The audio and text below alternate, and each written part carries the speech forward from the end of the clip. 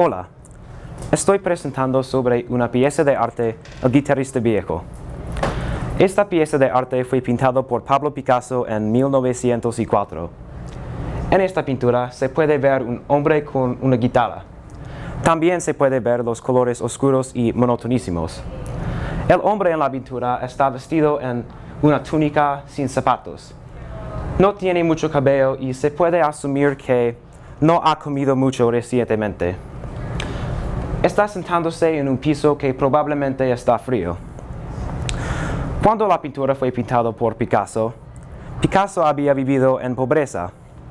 Qué pena que Picasso hubiera vivido en pobreza. En realidad, Picasso probablemente era tan pobre como el hombre en la pintura. El hombre simboliza la pobreza y el dolor que la acompaña. Al contrario al hombre, la guitarra simboliza la comodidad que las cosas sencillas pueden traer. La idea que el hombre simboliza la pobreza es apoyado por la falta de los zapatos y su túnica mala. Hi, I'm Ryan Yanchar, and I just gave a Spanish presentation for a Spanish 2 class under Senora Magran's. And it was basically, it's called ODIP. We interpreted a piece of art. I did the Old Guitarist, or El Guitarista Viejo. And in Spanish, I went through, some of the details of the painting. And it's just a nice experience to be able to present in front of people. It's nice to be able to, change languages back and forth and say the things that you'd like to say in English, but in a different language. It's nice to be able to change it up a little bit and feel like you're fluent in 2 different languages. It helps you just comprehend the different things. What first piqued your interest in taking Spanish? It seemed like something very unique, and it seemed like something that I'd never done before, The other classes all seemed pretty repetitive, but this felt like something new, so I wanted to explore that region. And I felt that Spanish would be the most useful out of all the languages I was offered. So, because I would like to go to South America. It's all a choice of where you'd like to go. I'd like to go to South America, Central America. So, it's nice.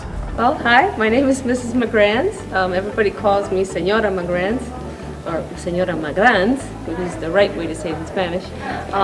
Ryan has been with me this year.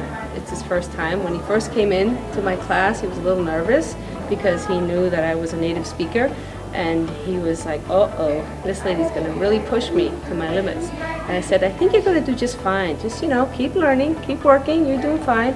And he would come and ask me a few questions here and there, and then he got into the flow, and he has just like flourished. Can you just tell us a little bit about what Ryan's project was today? Tell us a little bit about what we talked about, and then we'll end with, because I know you've got a class not to keep it too long. So. Well, the project is about art. So the students had to pick an art piece, and they had to apply as much grammar and as much vocabulary as possible to use the ODIP method, which is the same method that the art department uses, which is observation, description, I'm forgetting what the I is, I'm sorry, interpretation and proving their interpretation. And most of the students struggle with the proof of the interpretation. They do really good with the O and the D and the I, and then when they get to the P, they're like, which is not the case for Ryan and some other students that were in my Spanish 3 classes this year. Spanish is obviously, learning another language is obviously something of importance, but why is it important, in your opinion, for people to be able to taking another language, for people to have a skill like Ryan does in order to speak another language? First of all, when you are learning another language, you're developing a different part of your brain. Okay, there are skills that you are starting to use that you didn't normally use. You have to work more on memory than you have in the past, and then you have to practice it. You have to apply yourself. You have to show that you're a go-getter.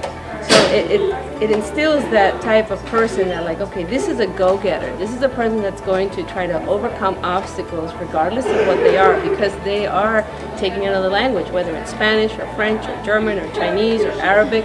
I mean, they are willing to do that extra step, that extra mile. And I mean, as far as skills, there's a lot of data that would, affirm the fact that taking another language is good for you.